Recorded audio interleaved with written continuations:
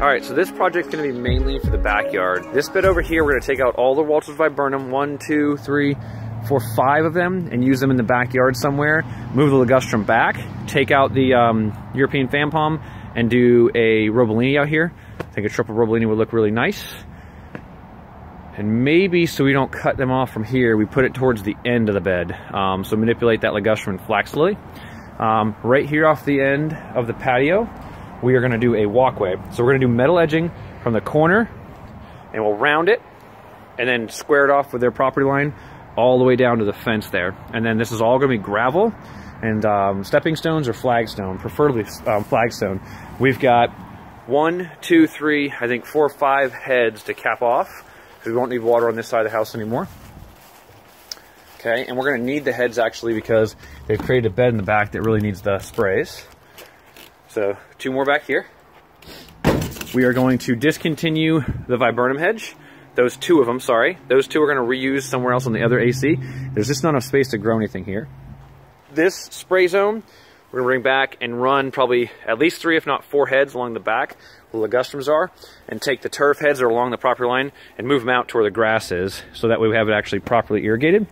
Backyard, got a couple things. We need to, I'll have this looked at by the kitchen guys, but we need to go ahead and do 1-inch pavers on top of here. And if we do that, that might affect the way that door opens, or will affect, so we need to see if we can lift that up or not.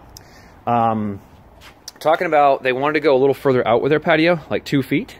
And then I talked to them, instead of squaring it off, having this come out, and from the point here, it's kind of create a cool rounded effect out there and work with the bed that they have. So we kind of create like a nook out there for like a fire pit, and then potentially a really cool palmless waterfall here off the edge of their patio with like a trifecta of queen palms here. Maybe where the patio dips out, we'll do a queen palm here closer to the house.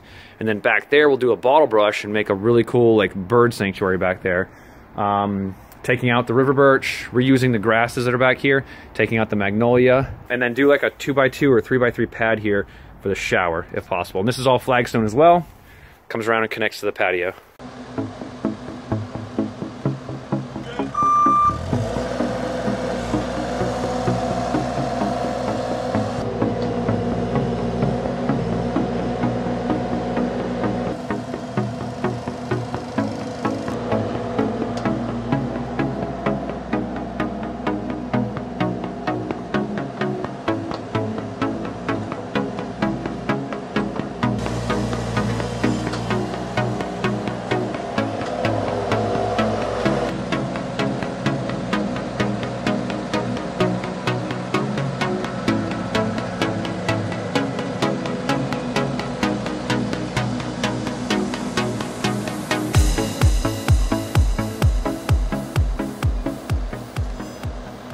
So we're headed out to the job. We went out there last week, built the palmless waterfall, and also did a little bit of landscape and mulched the property. Well, this week the pavers are finally ready. We're gonna go out there and prep for pavers and a little flagstone walkway from the front of the yard to the back of the yard and make this yard beautiful.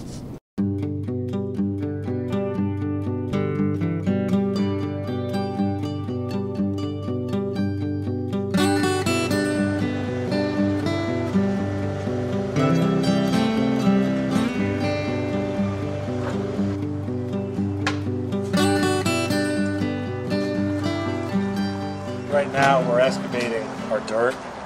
We want to go 4 inches. Whenever you're doing a patio, you want to have 4 inches of base underneath your patio. Just for the settling purpose and the compaction purpose, what we're going to do is we're going to dig out all the soil, compact it, put crushcrete down, compact that, and then we'll be able to put our pavers on top.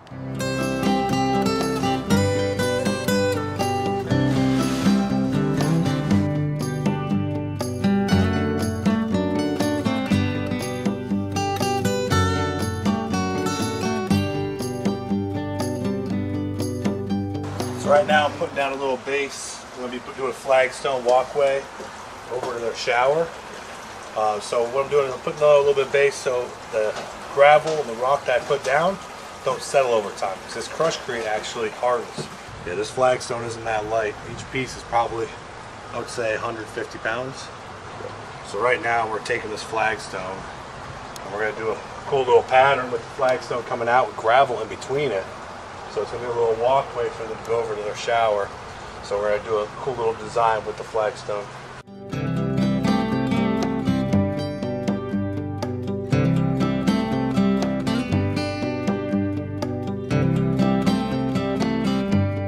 Today we're working on the pavers up in the front.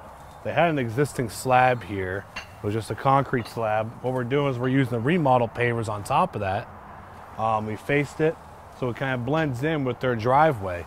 We're also doing the same in the back. They had a slab back there, so if you guys want to meet me back there, we'll see what's going on back there. All right, so here we are in the backyard. They're doing the same thing.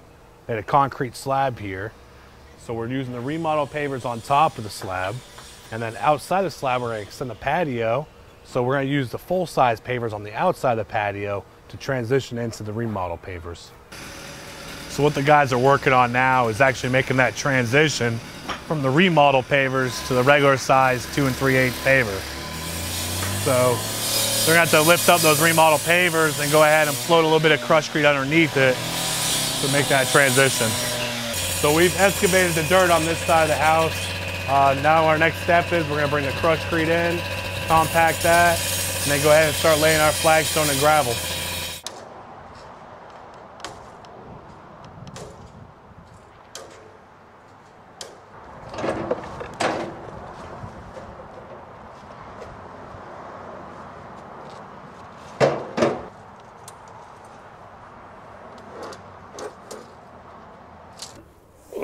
Strongman competition here.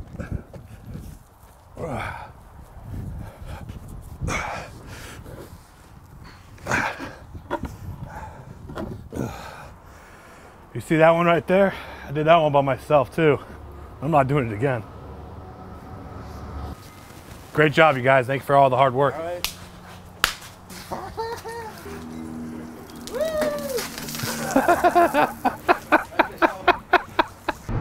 All right, so John and I, say hey, John. Hey. John's actually, if he hasn't been introduced yet, he's actually our video guy. He's been working with the crew for the past month, right? Month and a half now? 3 months. So he came to us 3 months ago. He's been working out there, and we discovered a hidden talent. He does this on the side. He has actually a lot of really cool video stuff he does for weightlifting competitions. So we are now taking, oh, we're going over the bumpy bridge. We are now taking his assets and putting it to proper use. So he still gets to do what he wants, what he loves, and be out in the garden, right? Love being out landscaping, doing some fun stuff.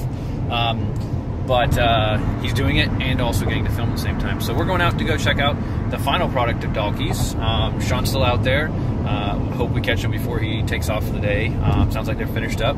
We've been waiting actually about another week and a half or so. We were rain delayed on sod, so Sean's just finished that up. A couple little punch outs where the dogs were digging underneath the flagstone. Kind of solved that issue, and gonna go check this thing out. Check in a second. Yeah, this is what we pulled up to. Yep, there's Sean. Hey, Sean.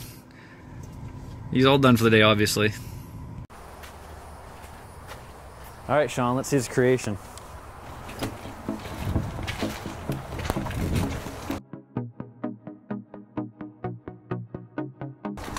I do love this flagstone. This flagstone's awesome. Yeah.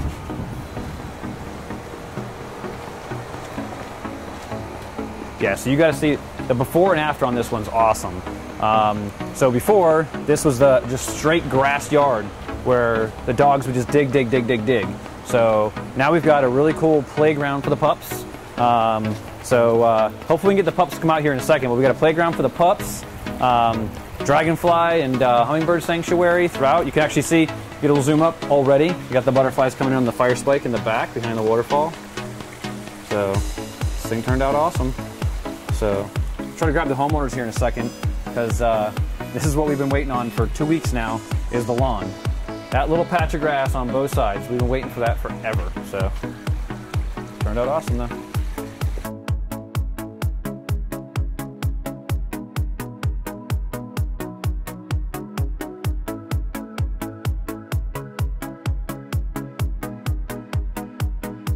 What are things that you guys love about the project? Oh, the Waterfall? Butterflies. I love the butterflies coming ever since they found. I love that as soon as we came back from the backyard, there was a butterfly on the fire spike as we came in the backyard. Especially because, you know, he's filming. Yeah, yeah. There was a big, I think it was a big zebra that was on there. We've never seen that particular Species.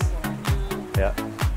So that's the first thing that if you start noticing, hey, I'm losing water pretty quick. What's going on out here? If you call, that's number one, is that's the little spot where all the water can go back down. And it can clog a little bit over time. And literally, that's all you do is just stir it. It'll go right back down. Yeah. Yeah, because I kind of want it to flow that way so you don't tell where it really ends. So she's cranking up the waterfall a little bit right now to get a little bit more high power. But this pump is variable speed, so they found their sweet spot is at 4, right guys? They like the 4. It's not too loud, not too soft. All right, cool.